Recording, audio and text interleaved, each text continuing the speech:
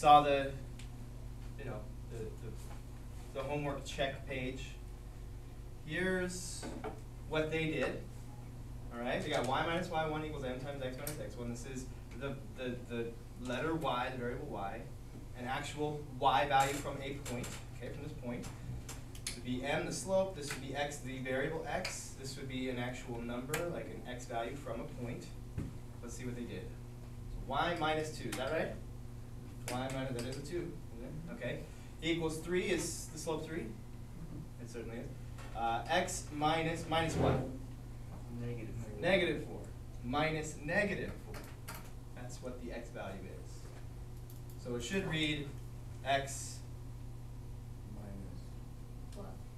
minus negative or plus would be like the shortened form of that. X plus 4. So then we distribute the 3, we get 3x plus 12. We would get plus 2, so we would get plus 14. That's what we should get. Okay. Now that's 18. 20. Okay. Well.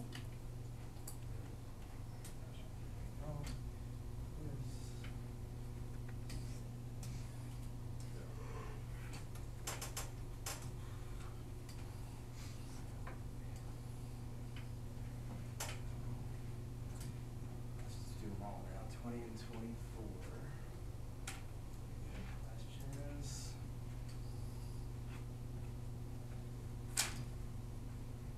30 and 34.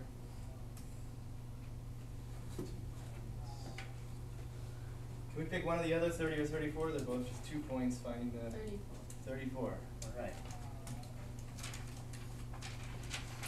Pretty much the same question.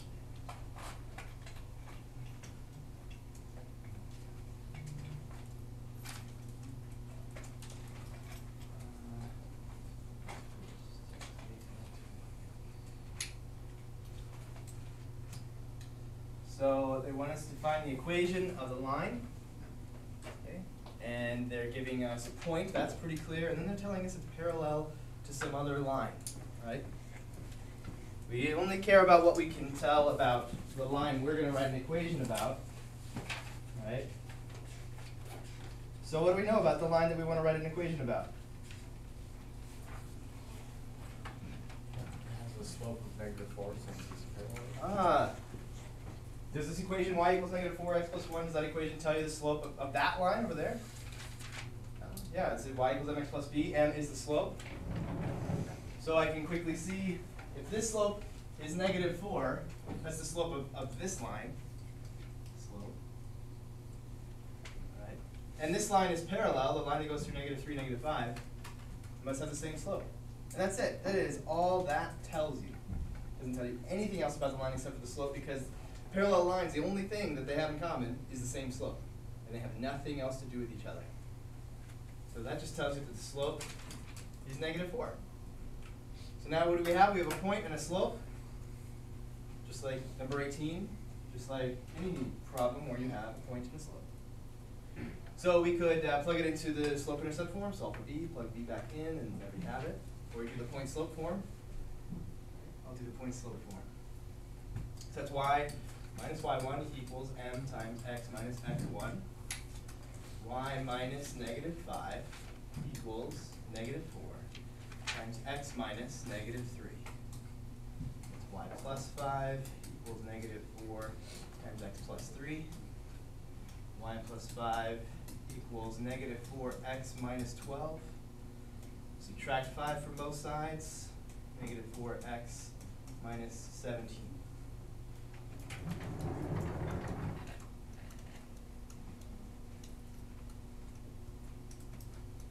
Yes?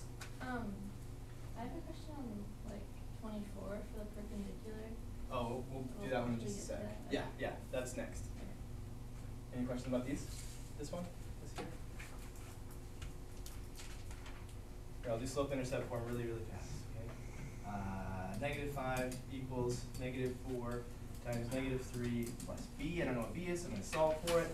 Negative 5 equals 12 plus b minus 12 minus 12. Negative 17 is b, so I put b back into this form.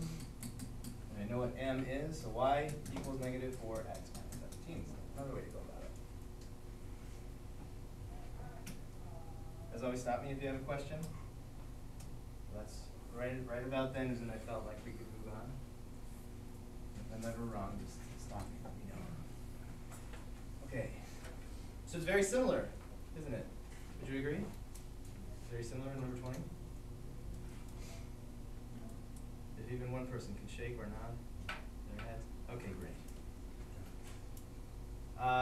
It's very similar. We have a point, we have another line, but this line is perpendicular to that line. Okay?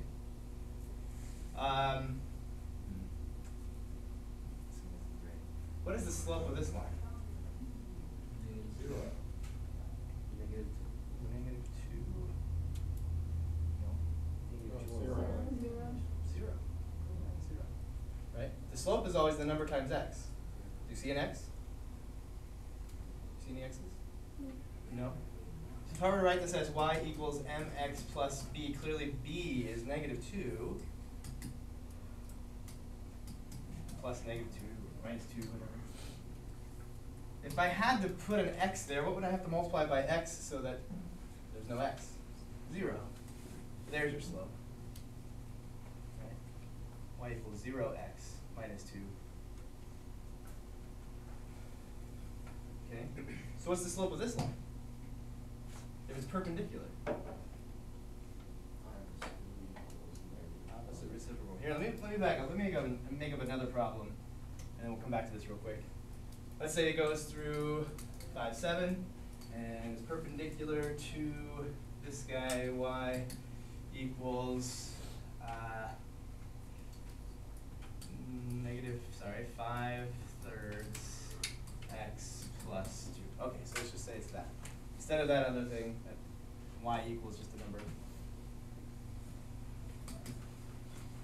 If it's perpendicular to this line, the only thing that I can pull out of that, the only information I can pull out of the equation of this line, if this line is perpendicular, is something about the slope. What did we just say? If two lines are perpendicular, their slopes are what? Opposite reciprocals. So this slope is negative 5/3. So this slope must be positive 3/5. Now I have a point and a slope. Y minus 7 equals 3/5 times x minus 5. Y minus 7 equals 3/5 x minus 3/5 times 5 is just going to be 3. And y equals 3/5 x plus 4. See what we're doing? We're just saying they're perpendicular, so they must have opposite reciprocal slopes. Now what does that mean here? If this slope is 0, then this slope must be, what's the reciprocal of 0? Okay, negative 1 over 0. What's the reciprocal of 3? 1 over 3. What's the reciprocal of 4? 1 over 4. What's the reciprocal of 5? 1 over 5. What's the reciprocal of negative 2? Negative 1 over 2. The reciprocal of any number is just 1 over that number, right? Because these are all 3 over 1, 4 over 1, 5 over 1, negative 2 over 1. The reciprocals are just 1 over that number, right?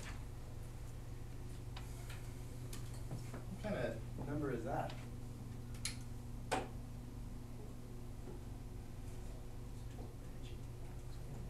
Not imaginary. It certainly is problematic. Error. Okay, if you put it in your calculator, it gives you an error. That should tell you something. Your calculator is fairly capable. That's not smart, but it is capable. And it does tell you that there's an error. What is that error? Can't be a solution. What? Can't be a solution for it. Irrational. No. Syntax error. What does that mean? What's the word syntax mean? You guys know? No, no. Huh? Undefined. You cannot divide by 0. There is no divide. Look up 1 divided by, look up anything divided by 0. Look it up in the dictionary. And I'm being kind of facetious here. You look it up in the dictionary, the definition for dividing by 0 is blank. There's no definition for dividing by 0. It doesn't make any sense mathematically. It's impossible. Okay? for lots of different ways, lots of different explanations, but suffice it to say, you can't divide by 0. Right? So, what does a line look like if it has this kind of slope? This line exists, but its slope doesn't exist. But the fact that its slope doesn't exist or that its slope is undefined tells us something. What kind of a line could have an undefined slope? Straight up and down, rise over run, right? Let's say I'm at a point on the line, and I want to follow the rise over the run.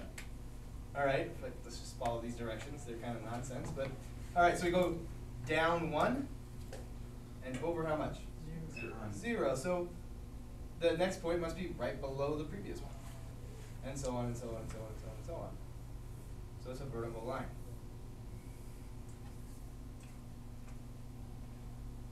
Okay, it's vertical. I'm like halfway there. It needs to go through this point, doesn't it? Point right here, -6, 2. How about if I put my y-axis right here, my x-axis right here, and I make this -6, -1, 2, 3, 4, 5, 6. So it's a vertical line, and it has an undefined slope. And does it go through -6, 2? Yeah, it goes through -6 any y value. -6, 2. -6, -12. -6, positive 45. It goes through all of the points where x is -6. So I just said it. X is -6. As long as x is always -6, that's our line.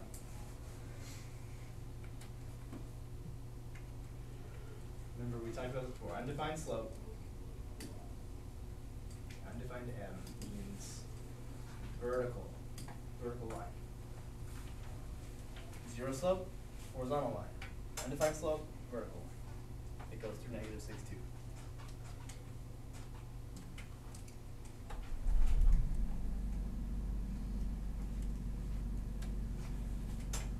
Abby, did you have another question from that one? I don't know. I'm just kind of confused now. Okay. So we look at this guy here, and we figure out it's got a 0 slope. You're good on that? Yeah. All right. If it has a 0 slope, and this other line is perpendicular, its slope must be the opposite reciprocal. When we take the opposite reciprocal of 0, it's kind of nonsense, like negative. Like is 0 positive? No, 0 is not. It is just the number between negatives and positives. That's what 0 is. So to say -1 over 0, it's kind of silly, but it gets the point across. If we want to look at the slope as being this, we go down 1 and over 0. Right? It reminds us that an undefined slope means a vertical line. So it's a vertical line that has to go through a point -6, 2, -6, 2, and it certainly does. Maybe that -6, 2 is right there. Vertical lines have the equation x equals number. X equals the number that it goes through. It goes through -6. There's our equation. X equals -6. That's all that has to be true for this line, that x is -6.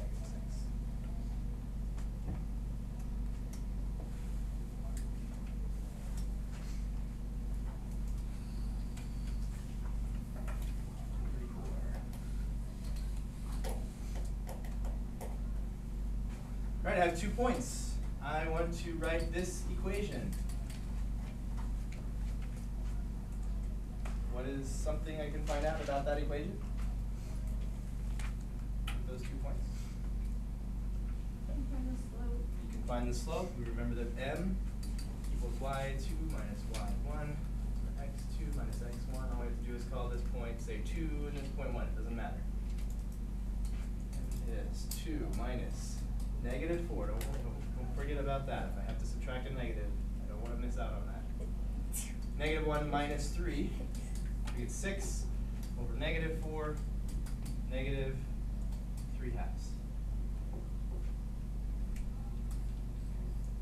That's the slope. So now we have a slope and 2 points. 2 points. So it's not that we have to use both of those points, it's that we have a choice between either of the 2 points we want to use. Right? Remember from the previous problems, a point and a slope is sufficient. 1 point and 1 slope is the very least that I need. Okay? So I'll use this slope, of course, that is the slope. And maybe I'll use this point. We both have negatives, so it makes my choice a little bit difficult. So, y minus y1 equals m times x minus x1. So y minus that y, I'm using this point right here. Y minus, y put parentheses there. Y minus 2 equals the slope, negative 3 halves, times x minus negative 1. Y minus 2 equals negative 3 halves times x plus 1. Y minus 2 equals negative 3 halves x minus 3 halves. Just distributed that negative 3 halves. Add 2 to both sides. When I add 2 on this side, I would like to add 2 in a way that has a common denominator. Okay. So I'll add 4 halves. Y equals negative 3 halves x plus a half.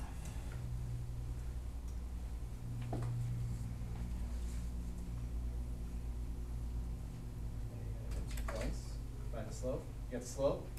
And you were given 2 points to start with, so you use either one of those points that you want as the point. Plug it into the slope-intercept form. Well, I said that wrong. Plug it into the point-slope form, that's what I did. Or put that stuff into the slope-intercept form and solve for b, and plug b back into the equation.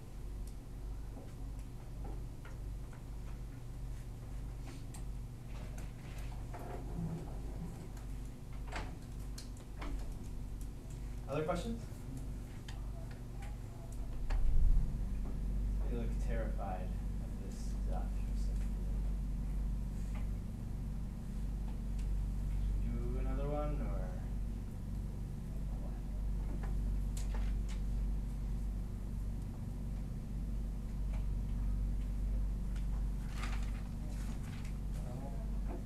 Not picking up on any of your nonverbal messages. So unless you want to make them verbal, we'll go ahead and pass in our homework. Pink slip.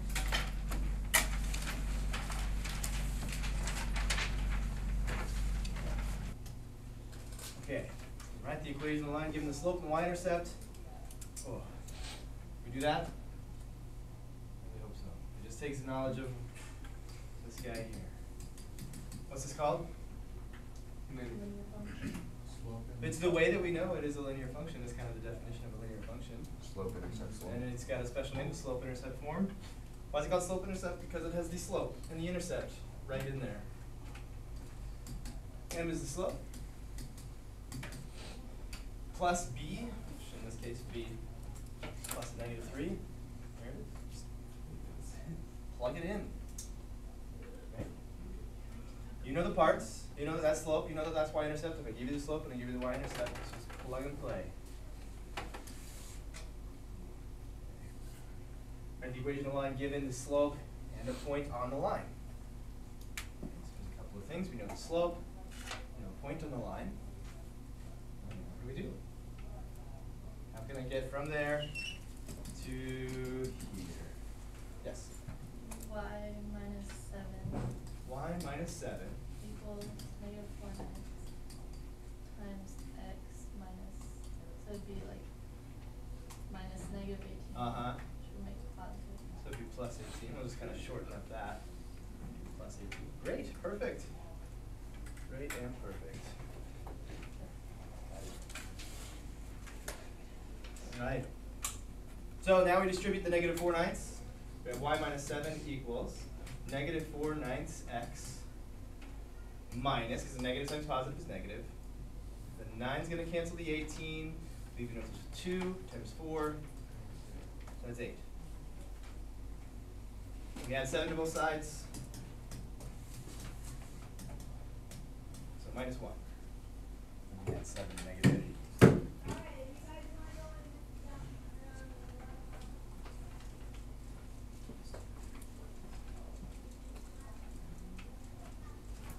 Questions? We do it another way. Is there another way to do this? times are up. You told us this last time. You can have a monopoly on this explanation. Yeah? You can do the slope-intercept form. Yes? And input the y and x Uh-huh. and solve for b. Yeah.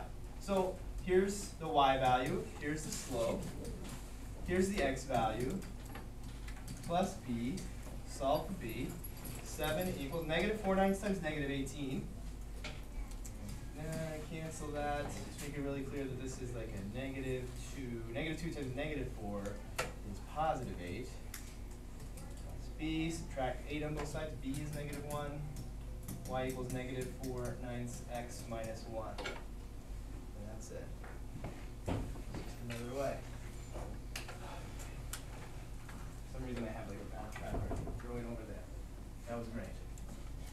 Perfectly. Okay, the equation of the line given 2 points. We just did one right before this review. We use those 2 points to find, Jethro? Or you have a question? What do you got? y2 minus y1. Okay. X2 minus x1. I'll call this one 2 and this one 1 because it's probably the reverse of what you did, just to show you it's the same. The slope is 5 minus -7, -3 minus 6. So 5 plus 7 is 12. No, yes, it's 12. Over -9. So we've got -4 over 3. That's our slope.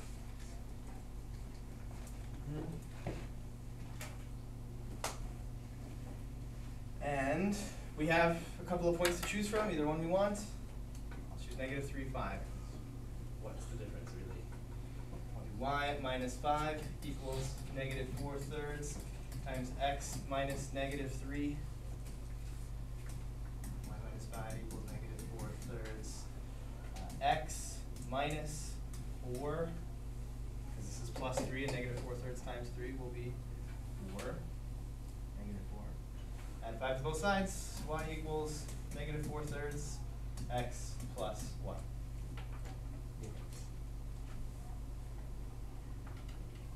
Right? Good. Clear. Concise. Okay. To jump back, these two guys.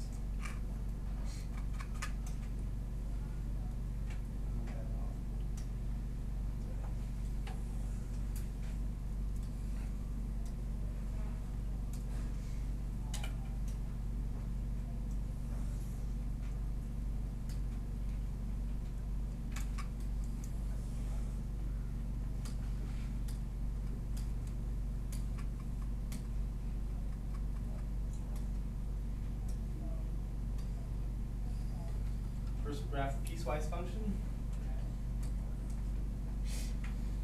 So first we need a graph, or a set of axes, is what it's called.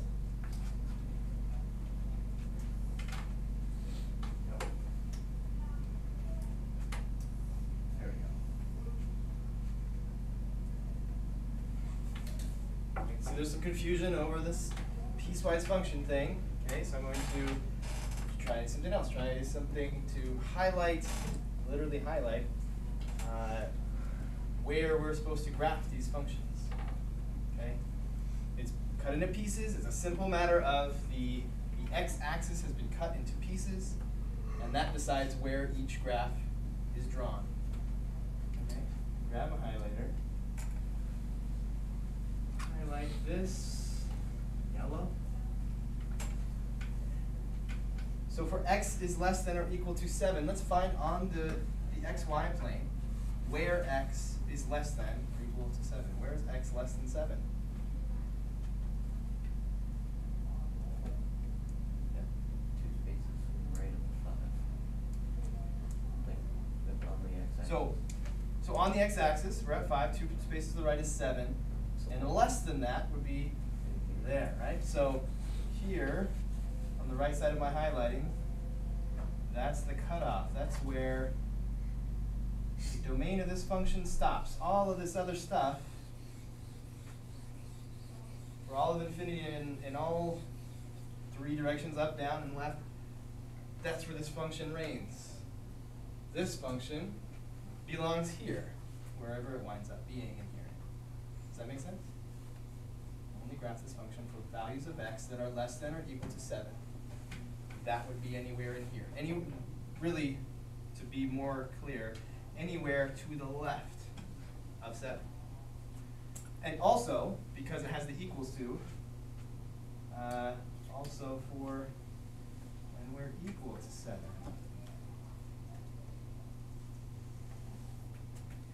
When we get there, we're still going to use that function when we get to 7. Now, when we get past 7, when we're larger than 7, we're going to switch over to the other function. So for all of this stuff over here, all of that stuff, that's where we switch over to the other function. So here and over, we're going to use this function. Here, over, we're going to use this function. Now it's just a matter of graphing both those functions.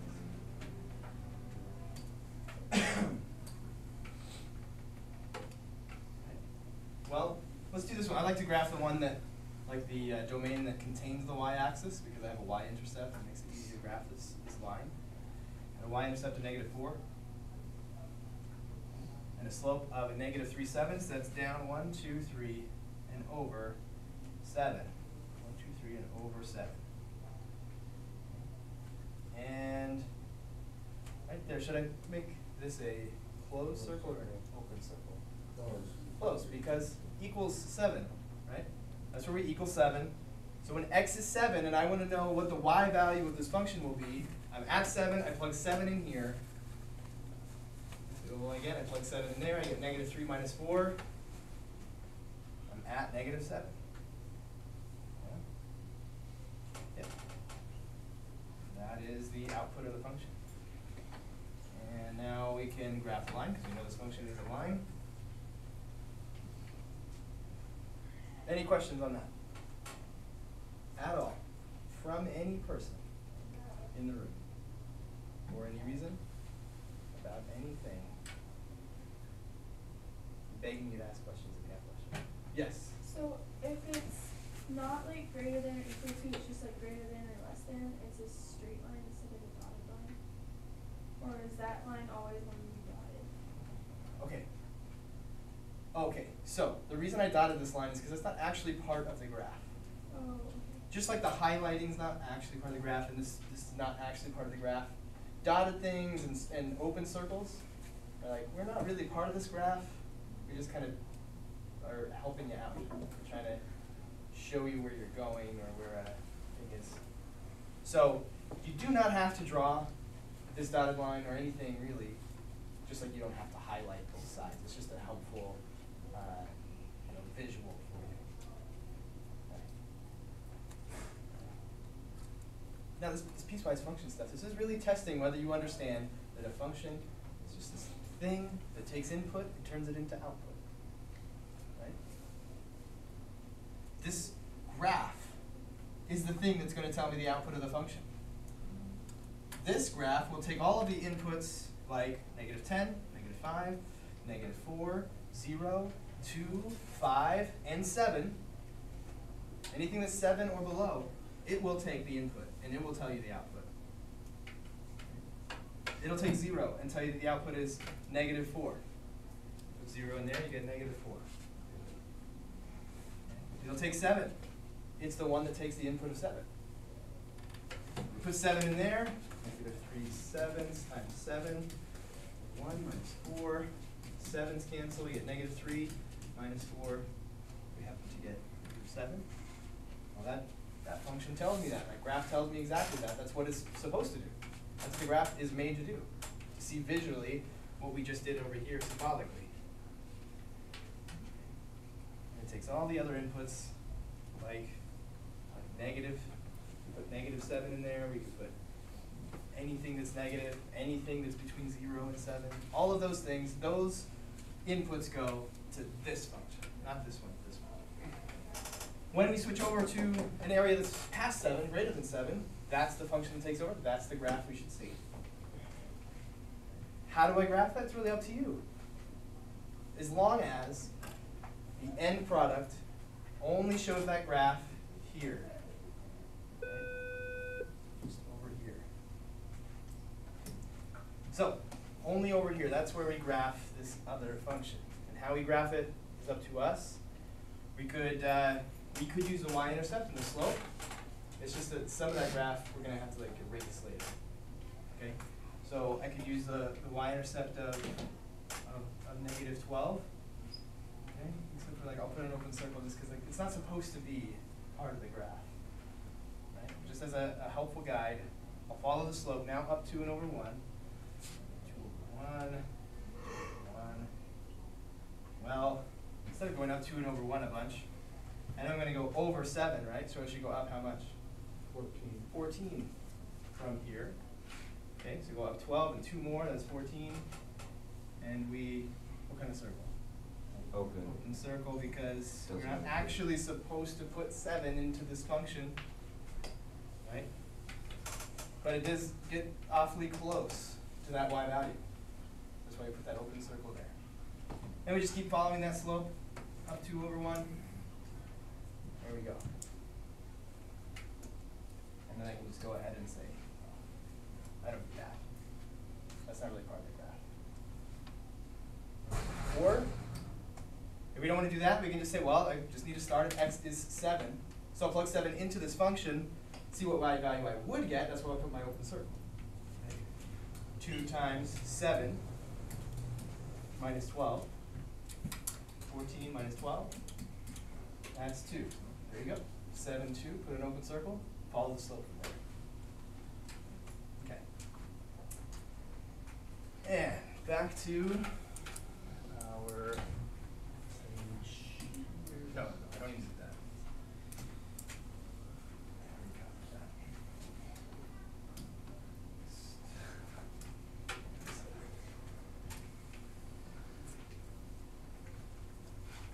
All right, so when it came to like absolute value of 4x minus 5 equals a number, a lot of people did well with that. Just set it equal to the positive or the negative. So let's just review that real quick.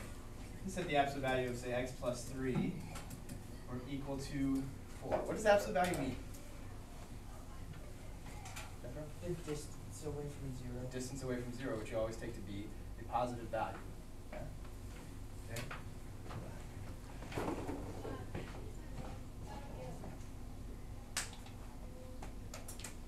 Okay? That means that the inside of this absolute value could be 4, right? Absolute value of 4 is 4, isn't it? What could the inside of this absolute value also be? Negative 4. That would also be 4. So this stuff can be that. It could also come out to be that. So we set up 2 equations. X plus 3 equals 4, or x plus 3 equals negative 4. Those are the 2 possibilities for the stuff inside the absolute value. And we solve both equations. Those are the things that x could be. So those are the values of x that could cause it to be 4 in here or negative 4 in here. Okay, so we come over here, and the same idea is true. If you don't understand why this is, just always remember, with an absolute value equation, take the stuff inside the absolute value, as long as it's by itself on one side of the equation. That stuff, just set it equal to the other side. Right? We also set it equal to the opposite of the other side. Right? Just like with numbers, even when there's x and stuff involved, we set it equal to the opposite of the other side. 4x minus 5 also equals, or could also equal, 3x plus 12. 2 equations, 2 solutions. 2 solutions to check as well. So we have, let's see, subtract 3x from both sides. Add 5 to both sides. X equals 17. There's a possibility. We'll distribute this negative. 4x minus 5 equals negative 3x minus 12. So we'll add 3x to both sides. Add 5 to both sides. We get 7x is equal to negative 7. So x equals negative 1. Is that enough? We're done. has to check the solution. We gotta go back and check. Now, you're gonna plug this x in, this 17 in, for all the x's. Now, what are we looking for? Like, what will be telling us this solution is invalid, this won't work? That's right. If the absolute value is equal to a negative number. It's equal to a negative, that's it. If on the right side of the equation, or the side that doesn't have an absolute value, if it comes out negative, the absolute value can't be equal to a negative number. That's impossible. Okay? I can't take the absolute value and wind up with negative 4, negative 12, whatever. Okay? So 3 times 17 plus 12, I'm just going to check the right side because I just know that that needs to be a positive, not a negative. Right? Well, is it going to be positive? Okay. All of our work here ensures that the stuff in here will be equal to the stuff over here. Right? So we don't really need to check that. We don't need to figure out what number this is. We just need to know that it's going to be positive. Okay? And we want to check negative 1. So 3 times negative 1 plus 12, is that going to come out to be positive? Yep. It is. So, good. Good. 2 valid solutions. One of those can possibly not work, and also both of those could possibly not work. It's possible that we have no solutions. We had that on the last review. Okay? Again, please, if you come to class or you leave class feeling like, oh, I didn't understand that, but you didn't ask any questions, well, it's at least a 50-50 deal here. I cannot guess everything you need to hear from me. But if you can tell me where you're confused, why did we check that? How come that could be equal to a negative 4? I thought you just said that it couldn't be equal to a negative. Is that confusing you? Do you need to explain that? Please ask questions. Ask questions if you have questions. You can't sit there silent, feeling confused, and think that you didn't play a part in that. Right? Ask questions. All right, so last time we ended by just getting started with direct variation. So we'll continue that. Then we have a little bit of a project, okay? We're going to work together, partners, to understand scatter plots, statistical data, and finding the line of best fit, okay? So let's start with direct variation. See if we know, so if we remember what it means to say,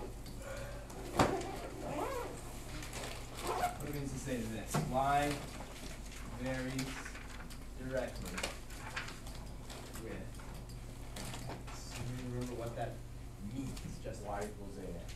Y equals AX.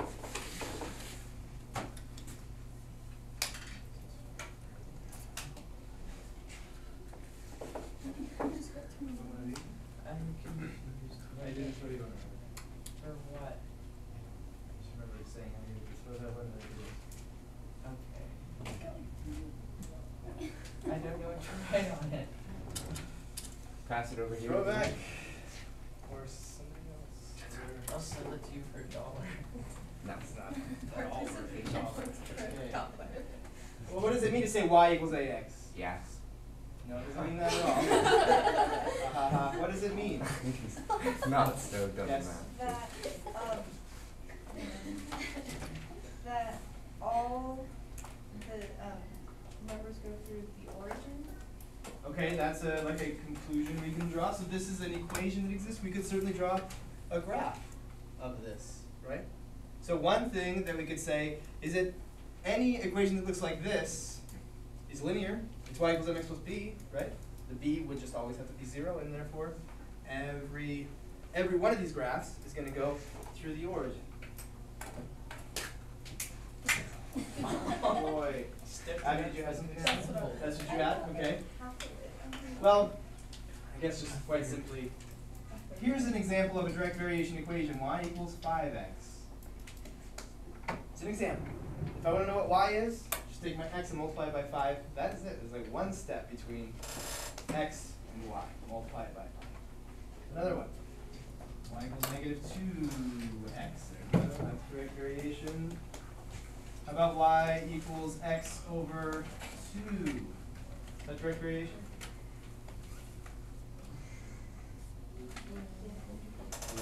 Okay. if it is direct variation, what's A? 2. 1/2.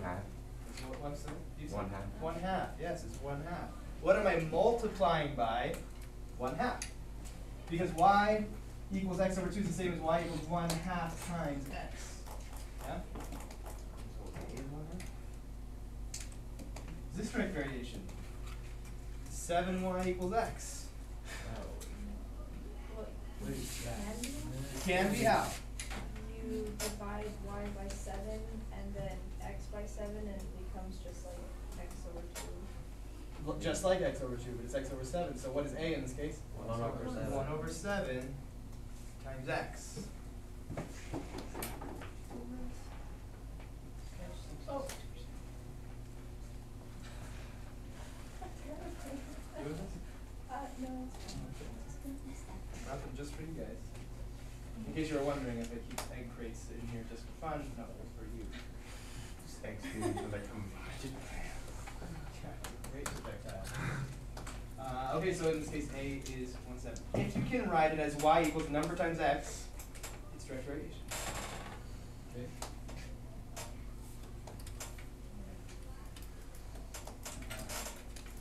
Okay, let's throw some more out there. Is this direct variation? Because there's no part of direct variation that says add a number, subtract a number.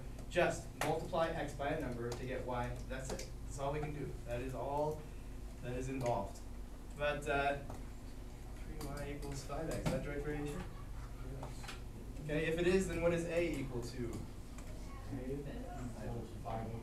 It's 5 over 3. We divide by 3 on both sides. Y equals 5/3 times x. 5/3.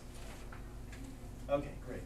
Recognizing direct variation equations, yes, this is direct variation. Okay. Let's see. Give you. Just gonna give you a task here. I'm gonna give you some data, some made-up data. Just making it up. All right. We have 15, 3, and 9, 7, 1,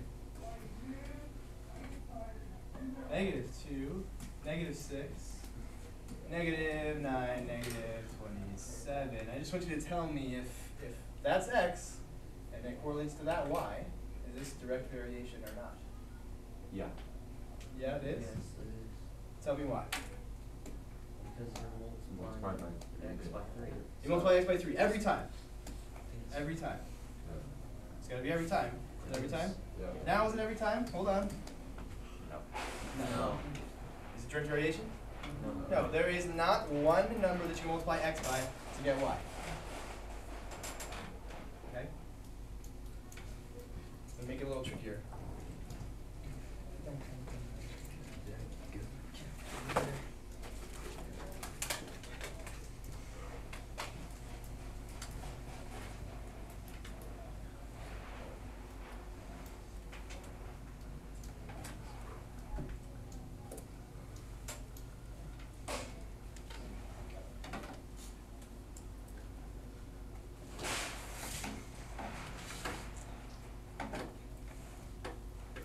Okay, so I'm going to give you a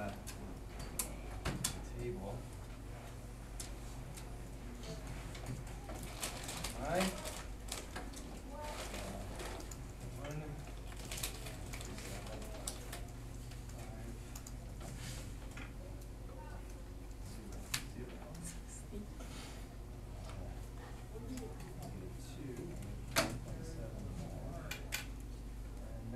5.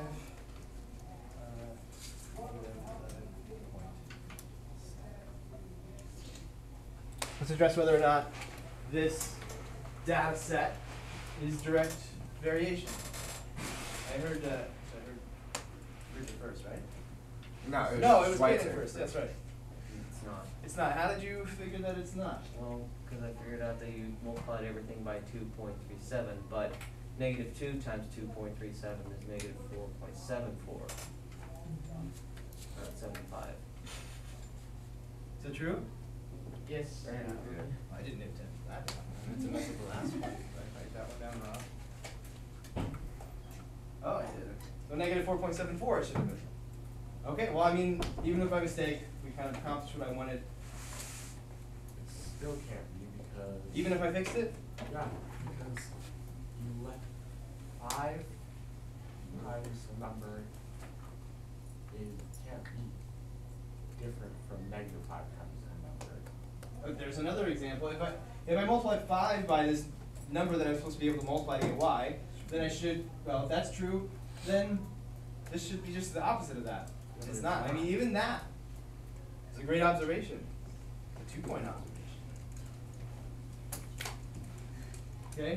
So what he's saying, like, for the very last one, negative 5 and stuff, you can't get 11.72 into the 2 because you can't take a 5, anything multiplied by 5, you can't get a 2. It's either going to be a 0 or a 5.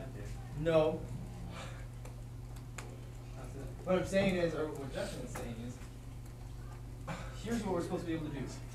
Y equals a times x. We're supposed to be able to take any x, multiply by the number, okay?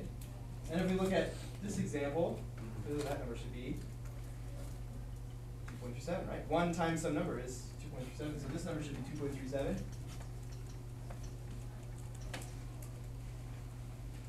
Even if I don't know that, you don't have to know that the number is 2.37 to understand what Justin's saying. He's saying that if this is direct variation and I can multiply x by some number and get y, let's pretend that I multiply 5 by that number to get 11.85, right? Now if I take that same number and don't multiply by 5, but multiply by negative 5, I should just get the opposite of this, Okay. right? I should just get the opposite, but I don't. Yeah. So there's another reason why. Yeah? So if it was wrong, like negative 5 is wrong, does that mean that the point doesn't pass through the origin? It means Students, staff, and visitors, we're now conducting an earthquake drill. Please drop, cover, and hold on for 60 seconds. We died. No problem. Jethro. Too fast. Jethro's question was, if, Run the ash. if this isn't working out and we don't have direct variation here, does that mean we have to go to the origin? Probably. What we're saying here is if there is an equation that can take x and turn it into y, there may not, if there is one, it's probably not very nice, and it definitely is not of this form, okay? Whether or not that graph goes to the origin, well, I don't know all the data. I don't know exactly what equation can govern this input to this output, but it's not this, right? Maybe it's, you know, plus b, maybe that it won't. Maybe we could throw that on there. Or maybe it needs to be like an x squared, or maybe it needs to be, you know, some other kind of a rule. But the thing we know for sure is that y equals ax is not an equation that will work for this data. That's all we know. So whether or not it goes to the origin, can't know for sure, probably not. But I don't know for sure. Okay. So it's, if there's an equation that takes those x's and turns them into those y's, it's not y equals a times x. It's something else. It looks different from that. Okay? Let's see if we can figure out what kinds of things in the world have direct variation.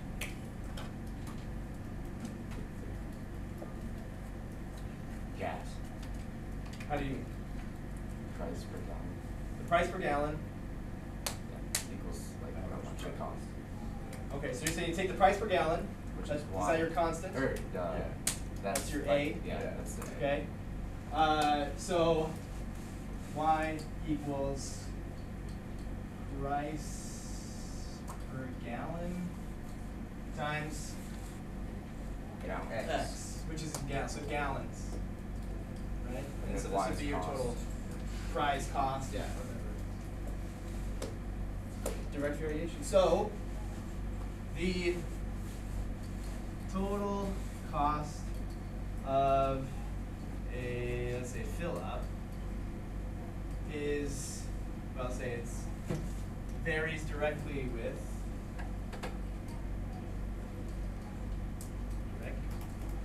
that's the word directly with what? So that, Gallon. how many gallons you buy? varies directly with the number of gallons purchased. Direct variation. Okay. Another way that is more common to read about or hear people say is total cost of a fill-up is directly proportional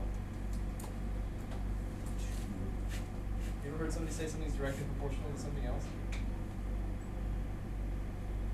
Here, I just went on a Google search, searched the news for the phrase directly proportional to. Let's see what came up. Brain learning ability is directly proportional to curiosity.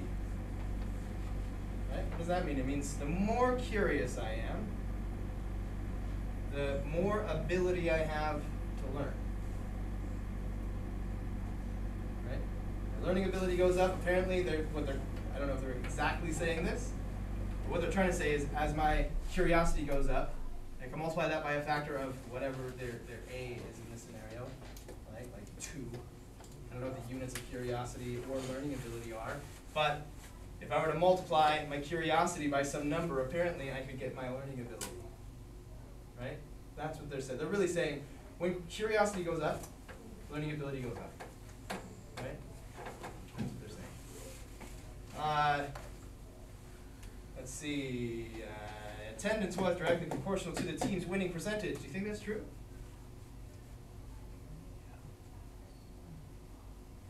Maybe not exactly true. Not precisely accurate. But what they're trying to communicate is exactly what this equation is saying. Y equals A times X. They're trying to say that if you take their winning percentage, 75% winning percentage, right? And multiply it by some constant number, it could tell you how many people attended, the following week or something like that, right? And as their percentage drops, what's also going to drop? The attendance. Who wants to see a losing team? Well, not very many people, right? That's what they're saying. Directly proportional. Inversely proportional. What's inversely? Oh, inversely proportional. That's something else. That would be y equals a divided by x. That's inversely proportional. Method of funding public education, then federal funds should be distributed in a manner that is inversely proportional to the comparative tax, blah, blah, blah. I don't know what the rest of that says. That's a long sentence. Method of funding public education. Federal funds should be distributed in a manner that is inversely proportional to the comparative tax.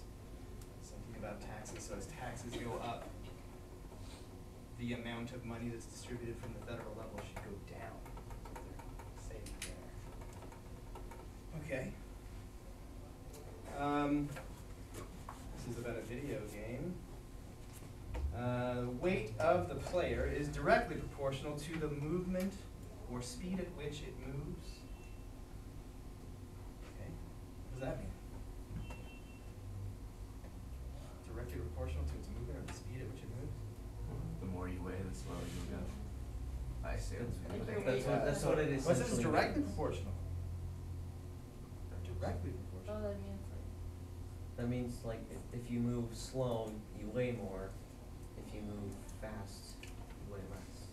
That's what you would maybe hope it would. It kind of seems like it would, but that's not what I'm saying. It's saying that the weight of the player is directly proportional to the movement or the speed at which it moves. So that means the faster you move, the more you weigh. That's apparently what this is saying. Someone Think that's true? That doesn't seem No. right. It doesn't seem right. Seems kind of like if I'm in a video game, I'm running faster, kind of like way less. That's not really making any sense. Yeah, because you put me in a Miller and stuff, I weigh more than Miller. Miller's gonna outrun me in 10 times out of 10. So yeah, our intuition about this So, seems to no. contradict. Maybe what did they mean? Real thought. Did they mean directly proportional? Maybe they do. Maybe that is how this game works. It takes your speed, multiplies by a constant, and it makes you heavier the faster you run. That's whack. It wouldn't be directly proportional. It seems like it'd be something else. It The seems- opposite. It yeah. would be inversely proportional. That's what we think that should be. This kind of would be our intuition about it. So you're taking I would open this, but opening unknown links in a classroom full of people is very risky business. Okay, so we'll just say, from what we're reading here, it seems like we are thinking, it should be inversely proportional. What exactly is inversely proportional? Well, it means what you think about, that you think that the faster you run, the less you should weigh. That the bigger your speed, big speed, means smaller weight. Right? Directly proportional means bigger speed, bigger weight. Right? Directly proportional means bigger curiosity, bigger learning ability. Directly proportional means bigger winning percentage, bigger turnout. Okay? Inversely proportional is what we're thinking, feeling about this situation right here. It feels like bigger speed should be smaller weight. No, that's just how we feel about it. That may not be the case. I don't know, these are video game developers, pretty smart. Probably mean directly proportional. Maybe that's good. Maybe when you're like, because of the code and the mechanics of the game, if it were inversely proportional, the faster you run, the less you weigh. So the faster you run, the less you weigh. The faster you can run, the less you weigh. The faster you can run, the less you weigh. And you can just like run infinitely fast. Maybe the faster you run, it makes you weigh more. It kind of starts to slow you down and gives you a top end to the speed that you can go. Maybe that's what it is saying. I don't know. But there's some examples, just from news stories, just from searching for, is directly proportional to. And directly proportional to means exactly the same thing as varies directly with. Just different words in a little bit of a different order. Means the same thing. Okay? So, let's try this. Y varies directly with x means y equals ax. Another way to say that is y is directly proportional to x. Same thing. Bullet points here. All direct variation graphs. What? Go through the origin. Oh. You have to pay more attention to what I say than what I write down. Great. But if you're given a table and you want to figure out is this direct variation, I mean, how did you do that? Caden, how did you do that? For what? For that table, I asked if it was direct variation. What went through your head? How did you figure out that the number would have to be 2.37 for A? For starters, I went with a guess or conclusion that 1 times 2.37 is going to be 2.37. So then I used my calculator, plugged it into 5, and it turned out to be that, so I just did that for the rest of them, and it didn't work out. And it stopped working at -2. And it would also not work at -5. Figure out what that number is, right? In general, if y is equal to ax, do you see it? Just, we've rewritten equations and formulas already. What should a be equal to? Like in any direct variation equation, I should be able to find a by doing what? Just look at this equation right here, solve for a. Dividing by Divide by what? y. Divide by x. How about x? Because that will leave a by itself, right? Divide y by x. Divide y by x, that should always give you a, shouldn't it? Ah, okay, so if I ever want to find a is always equal to y divided by x. So for like example, if I told you that y varies directly with x, and that when x is 5, y is 30, can you write the equation y equals ax? We just need to figure out what that is. A equals 6. If y varies directly with x, and this is a point on the graph, or this is the solution to the equation, where when x equals 5, y equals 30, then a would have to be 6. Y equals 6 times x. That's the equation we must come up with.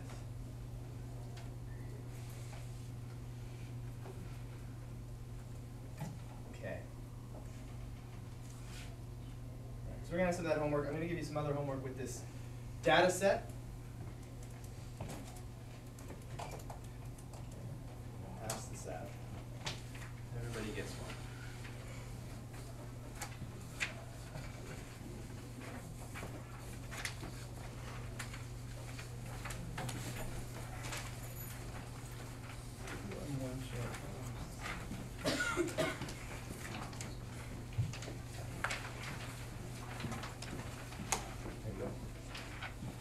Alright, so what you're looking at, information about the top 30 vehicles sold in 2013. Top 30. So the top 2 are actually pickup trucks. Right, so 2013 there is this construction boom and maybe some independently owned construction guys were buying trucks and kind of put trucks at the top. Maybe trucks are number 1 every year, I don't know. Number 1 and 2 are the F-Series and the Silverado. And then it just gives you information about all of these different vehicles. How much they cost. What's their fuel efficiency in the city? What's their fuel efficiency on the highway? How much do they weigh? How much power do they have? How much horsepower do they have? How much torque do they have? Okay. Now, do you think these numbers have anything to do with each other? Like, as we compare one set of data, like weight to power, do you think that the weight of a vehicle could tell you something about its power? Yeah. Do you think that they're related in some way? A little bit. Maybe a little bit. What do you got? Do you think that there's other, like 2 other columns that are related more so? Wait, Power. Weight, power, and torque? Maybe power and torque.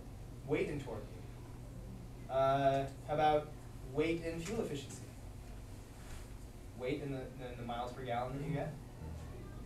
How about fuel efficiency city and fuel efficiency highway? Do you think they are closely related to each other? I think so. Fuel efficiency, Yeah, that both would- columns and then price. The fuel efficiency and price, we don't try to do 3 things, that gets tricky. So maybe pick one, fuel efficiency and price. You think the more expensive the car, the better the fuel efficiency? Maybe. We're going to find that out. We're going to see if there's what's called correlation between these data sets. Okay? So bring these to class next time. Pick 2 things that you think are related, or pick 2 things you think are very, or like not very closely related, not very closely correlated. All right? That are like opposites. Or Yeah, not? well, That don't make sense. Go well, ahead. here's a couple things that don't seem to be correlated, like the number of buttons on my shirt and how much I make per year. Is those correlated? Now, most shirts have about the same number of buttons, so I probably have the same amount of buttons as Bill Gates Unless has. you're really tall. Right? That doesn't mean that it has anything to say about how much money I make, which is less than Bill Gates in case you're curious. Huh. Yeah, the more buttons on your shirt, the more.